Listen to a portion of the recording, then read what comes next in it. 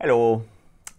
So this is a bit unusual. I'm going to try posting a poem that I wrote with an accompanying prayer that I wrote, and it all just comes out of basically kind of my own journal as I was processing things lately. The disconnection of the COVID pandemic, disconnection between people. I wrote it on May 22nd, and since then there has been a lot of even more just feeling of disconnection in societies. My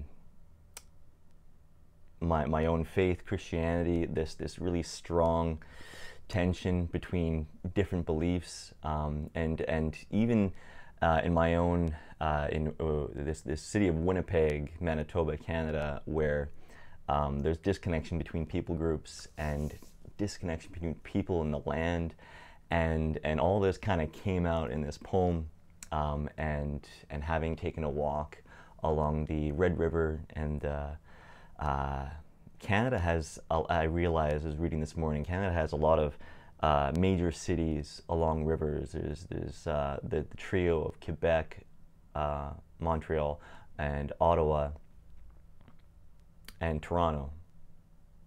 Can't remember actually if Montreal is, it's on a river, right? Anyway, so I thought I would share this, and you know, if it's not your thing, if you're not into it, if it makes you uncomfortable or whatever, no worries. I honestly don't expect to get a lot of hits on this or anything, and just want to share it. So I see a statue slash person in the water at the banks of the river. They're resting on another statue being like a horse, but both are missing parts, as if they're made that way. No heads, no hands. Marble statues. Statues in the riverbank, cracked a little, apart from our appendages. We don't know where they are, or if they ever were.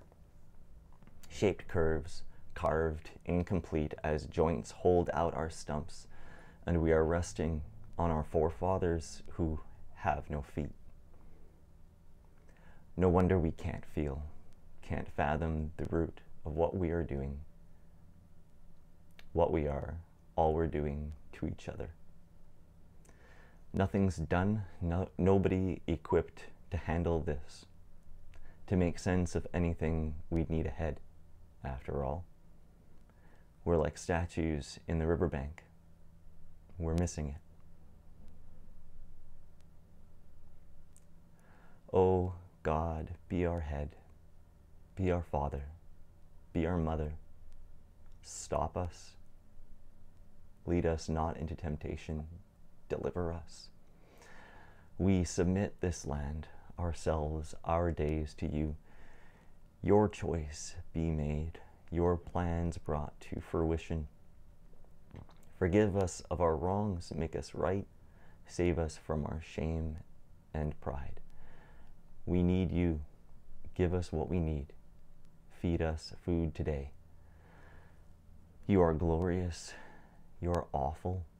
You are important and sacred. Give us peace. Give us love and contentment. Give us joy today, Father in heaven. And then I wrote another entry the day after that the statues didn't have limbs and heads broken off or just stopped like they were unfinished, but they had connections like sockets or like twist-on grooves. It actually makes me think of there was that commercial of that robot way back when. I know it was broadcast in Canada. I don't know if it's broadcast elsewhere, where it was like this robot going through all these spinning saw blades and stuff, and it goes and like puts its arm back on after it got cut off, and he's like, I can reassemble my parts, you can't, be careful, watch out around dangerous things or something. Like it was trying to teach kids to be safe. But just this idea of having like these reattachable parts, it's like we're incomplete because we as communities are disconnected. Father God, bring the pieces together. Absolve us of our sins, the sins of our past. Teach us to forgive. to extend our hands, our arms, renew our thinking.